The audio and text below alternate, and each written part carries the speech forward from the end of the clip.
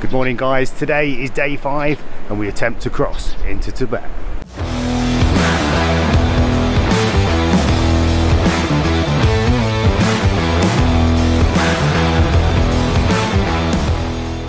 Today we ride to Gyirong town. We've only got 37 kilometers to do, but we have been warned this will take all day getting across that Tibetan border. So the hotel we stayed at last night was very comfortable. We are in the Langtang National Park. This was established in 1976. It's Nepal's first Himalayan national park. Contains 26 village communities. And you can see where we stopped last night was pretty, it's like shanty town here. I mean, this little place opposite is actually just a local shop selling the usual knick-knack, snacks, drinks. At the minute we're just walking up the hill towards the immigration office where we have to deliver our passports. We've got the documentation. Right in front of me here is where everybody's just getting their passports checked for the immigration office on the Nepal side. It gets a little bit more complex when we start heading up this road. That still took about an hour because the Wi-Fi kept going down. So guys, everybody is getting kitted up. I think we've got everybody here. Everybody's had the passport stamped. There's a bit of a lengthy process, but we have been warned it's only going to get worse.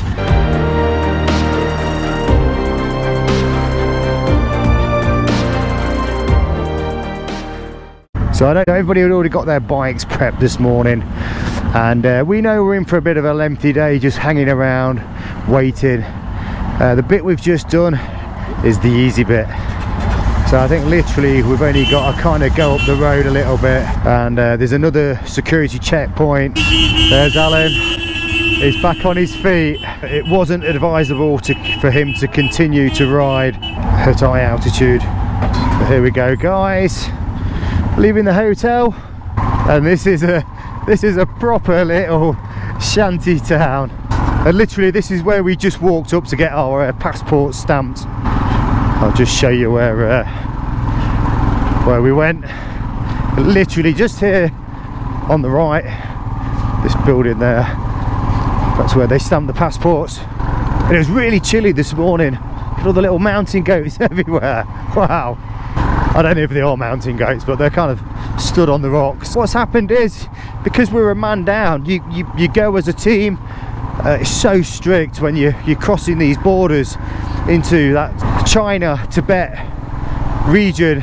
The paperwork has been submitted again, and you'd never get an idea of how long things take. And that's one of the reasons we do such a short ride, because once we're through into the Tibet side, we just head to the hotel. But they're not allowed to take the trucks into Tibet, so they have to rent trucks. The bags have to be scanned, carried across the border, and I'm not sure if we have to push our bikes across the border as well. That used to be a thing, but things change all the time. And here's the other checkpoint. So yeah, you can see the checkpoint. It's just literally made out of corrugated steel, and there's a guy just with a pen and a paper. So yeah, I think the authorities on this side are pretty easy going, and it literally is just like a dirt lane. See all these trucks that are just queuing up. We're literally trying to squeeze past. Okay, so we've got to walk across the border. So we've got to walk across the border and take the bikes. How does that work? So here we go. Right, so I basically just turned my LED light off the GoPro, so they don't know I'm recording, because it is strictly forbidden. They've literally just searched all our panniers, all our bags.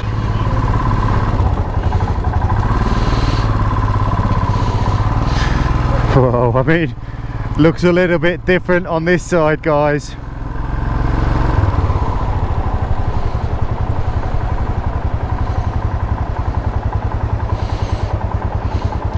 Very regimental. Look at that, on the other side of this bridge The officials are very smartly dressed, and these guys here are our agents. And the other guy, I presume, is the Tibetan agent. Okay, we're on the move.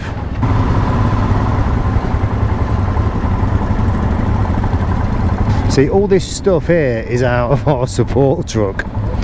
Like I said, they're not allowed to take the trucks over. They have to take all the luggage out. That all gets scanned and searched. In my bag in there is a drone, which I believe are not allowed. You can see these forks here. They're off Alan's bike yesterday that crashed out, and you can see the bend in them. So yeah, like I said, all this is going to have to get emptied out, scanned. So I just thought I'd pop the helmet on to give you a quick update, just so they don't know I'm recording, because I can't really get my phone out. So the building that we went in, facing in front of me, you go in there and basically it's very, very regimental in there. State-of-the-art 21st century technology. They've still got our passports. You queue up, there's a system where they take all your fingerprints, all electronically done. From there they just sort of go through the process of immigration, and yeah, then we're back out. All the luggage that was out here has gone in there. It's gone in to be scanned, and we've just been told to come outside and just wait. So another interesting fact is there's a 2.25 hour difference from that side of the bridge to here. One of the other things that happened in there as well, they were pulling in a few of us out and going through the mobile phones, going through the pictures. I've never seen that before at any kind of immigration place I've been to.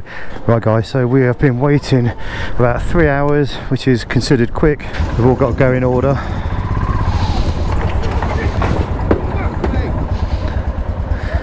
Oh God, the bikes have gone over. I don't know what happened there, but they're laughing. So yeah guys, the rules change all the time here. Every bike is getting searched. We are getting searched.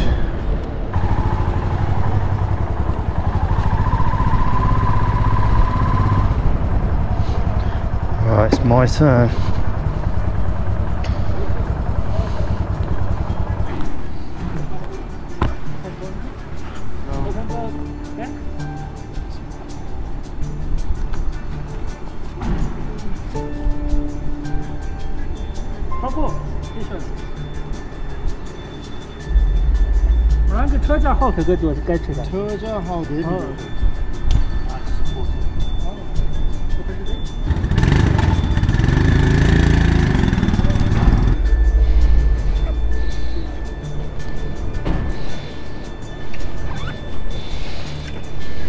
Thank you. You got your passport, right? Yes. Okay. Thank you. Okay, now you can go inside the parking area, okay?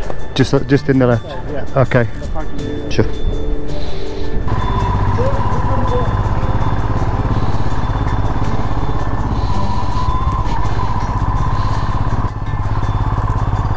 We are through,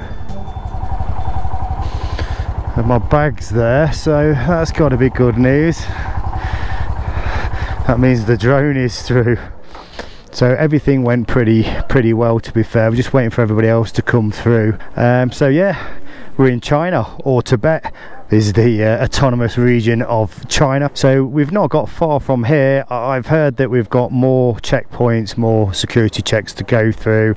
Like I said, my bag's come through, so that's good, because I've got my drone in there, and drones are a big no-no in this part of the world. We're 2.25 hours now in front, so they literally check all the bikes. They check all the serial numbers, the engine numbers, photographs of the bike, photographs of us, our fingerprints. It's a pretty big process that we have to go through just to cross that border, but we're here and we're through. So this is the official welcoming we're getting.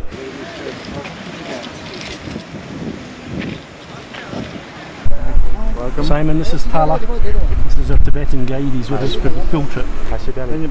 Yes. Let's get on the bike. And we've been told we've got another couple of checkpoints to go through. So guys, welcome to Tibet, which is the autonomous region of China. So we've already handed our passports to our guide, who's going to deal with this next checkpoint. I'm hoping this one might be straightforward. Right, we're back on the bike. The funny thing is, you've got to ride on the right now, so we've changed from the left hand side of the road to the right hand side of the road. This will get confusing, or as the Americans will say, the correct side of the road.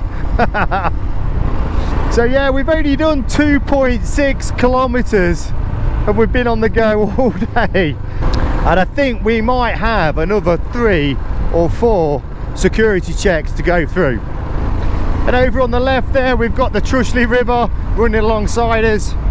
Oh, the other thing is speed cameras. So China, Tibet, full of speed cameras, but they don't register our bikes because these bikes are registered in India. When the trucks, the lorries or anything that's registered on this side of the border has to comply with the speed limits, and we don't. And kind of straight away you notice how nice the roads are. Not seen a pothole yet.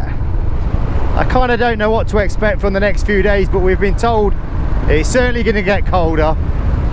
We've got some long rides coming up, and like today, this is why it's been a short ride, because you can't guarantee how quick you're going to get through that immigration. The scenery around you is unbelievable. These mountain forest green views looks absolutely spectacular. You've got the waterfalls coming down the sides of the hills. It looks that picturesque, it just doesn't look real. Yeah, these mountain roads have been fantastic so far. Pretty steep hairpin style turns, a few little tunnels we're going through. And a few little rumble strips as well.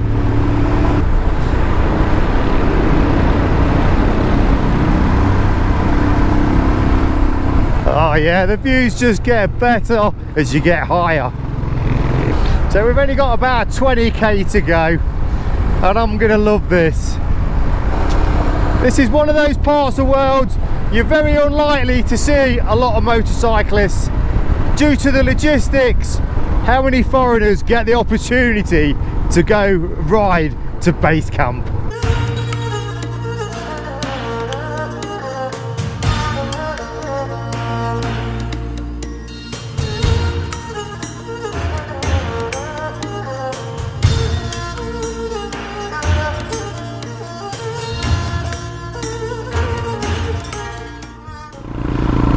Please pull over here and get off for registration. Another checkpoint. So that was pretty straightforward, but yeah, very quick. That literally just took a couple of minutes. I just wanted to check the passports. Oh, right hand side of the road. Right, so we are back on the bike once again. We'll see how many more stops we've got to do in the short distance to get to our destination. So I'm not sure if I pronounced the destination right of Gyirong. I heard somebody earlier called it Gyirong, and then I think the Chinese call it something else like Lilong. Anyway, that's where we're heading.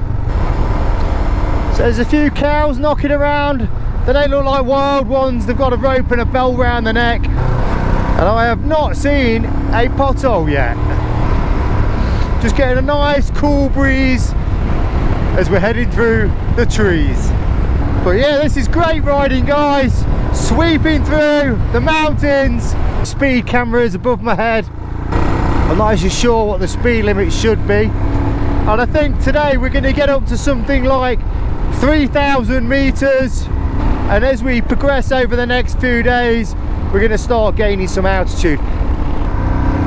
So I've ridden at high altitudes before in the Indian Himalayas, and we've been told to prepare every day. We've been taking the altitude sickness tablets to get our bodies used to it. The staff, the crew here take it, even local people take it, because they say the air is a lot different. When people suffer with altitude sickness, a lot worse in these parts than when in India. Whoa! Now you don't want to be hitting one of them. Oh, they're big, and I bet they're tasty. Oh, just pulled up.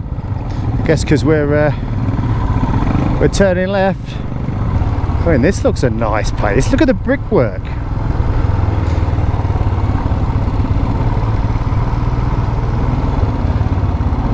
Beautiful stone buildings. Our hotel, I think. Whoa, look where we're going down here. Oh,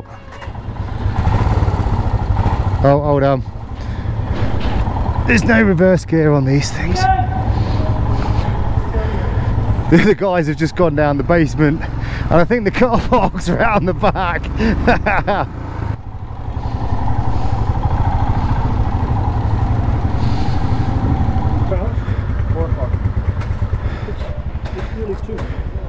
My thing automatically up to 4, so I'm guessing it's correct. These guys are going to argue it out. They don't know what. He's saying 5 o'clock, you're saying 4 o'clock. I make it 4 o'clock. Yeah. Oh, okay. So Alex just said there's 2 Gyrongs. This is Gyirong town. You got to be careful you don't go to the wrong one, he says. So yeah, nobody can agree on the time at the minute. So yeah, we are staying here then, guys. This is our place of rest. Looks very nice. So here we get to experience new culture, new people and new food. So guys, this is where we're staying tonight. Today was a short ride but a long day. Getting through them border crossings was quite complex, and logistically the team has got us through. Just a short ride the other side. The roads are absolutely superb. The weather's been good today, and the hotel we are stopping at is very, very nice. So I hope you enjoyed the video today, guys. If you're not subscribed to the channel, please do so. Give us a like, and I'll see you in the next one. It just looks amazing. He's absolutely flying on that Enfield. There's literally nobody about. Wow, look at this lot. There's hundreds of them. 15,500 feet. Has gone down with altitude sickness. Look at that. What a view.